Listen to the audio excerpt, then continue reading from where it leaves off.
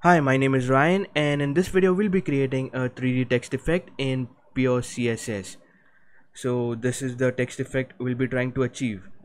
The 3D text effect has been created using the text shadow property. So let's go to a HTML file and start working on it.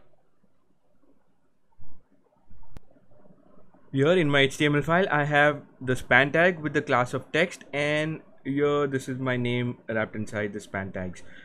So this is all we need for the HTML part. Now let's go to our styles.css file. I've already added a few styles, starting with the body, where I've given it a background color of C4 C4 C4, which is a shade of gray. The next thing I've done is I've positioned the text at the center of the screen, and now let's move ahead. I'll set this text to uppercase by saying text transform uppercase. I'll set the font family to Verdana, which happens to be one of my favorite font families.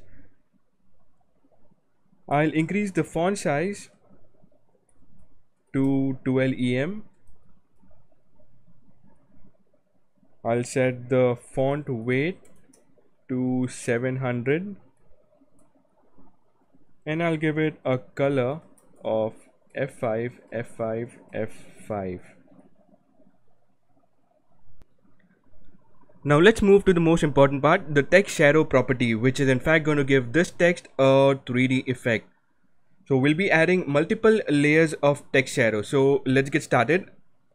I'll say text shadow, and the first value is going to be the horizontal offset, which I'm going to set to 1 pixel. The next is going to be the vertical offset, which is again going to be 1 pixel, and the blur, which is going to be 1 pixel. And the color I'm going to choose is 919191, which is a shade of gray again. I'll add another layer of text shadow.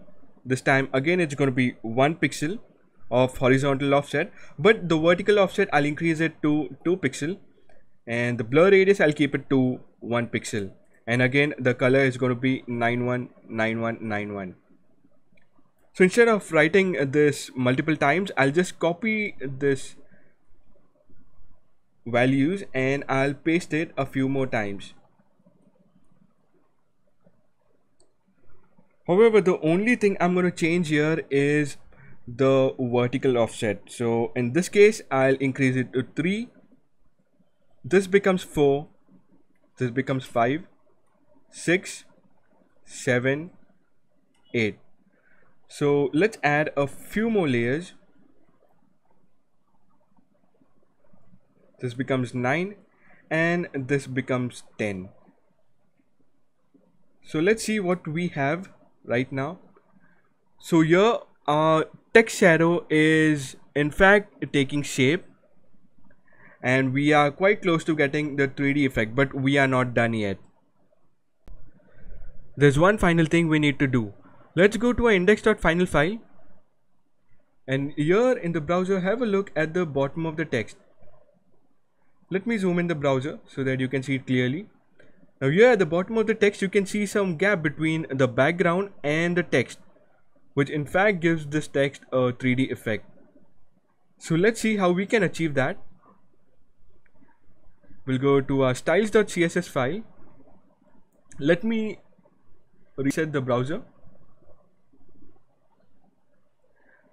Now, in order to achieve the final effect, I'll add in a few more text shadow layers, but this time I'm going to use the RGBA color values.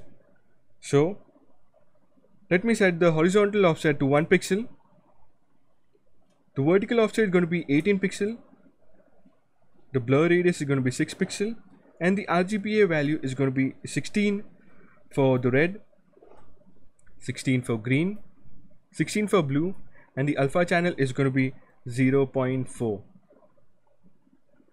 Now let me copy this and paste it 3 more times.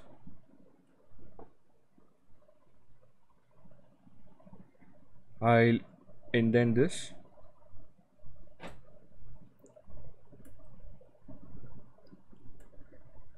Here I'm going to change the vertical offset to 22 pixel. In this case, I'm going to increase the vertical offset to 25, and here I'm going to increase it to 30. Similarly, we'll also change the blur radius. In this case, I'll increase it to 10. Here I'll make it 35, and finally this is going to be 60. And the last thing we need to do is we need to change the alpha channel to 0.2 for the second layer and 0.2 for the third layer. And finally, let's see what we have achieved. We now have the 3D text effect we were trying to achieve. So this is easier than we thought it would be, and that is it. That's all for this video. I'll see you in the next one. Till then, bye bye.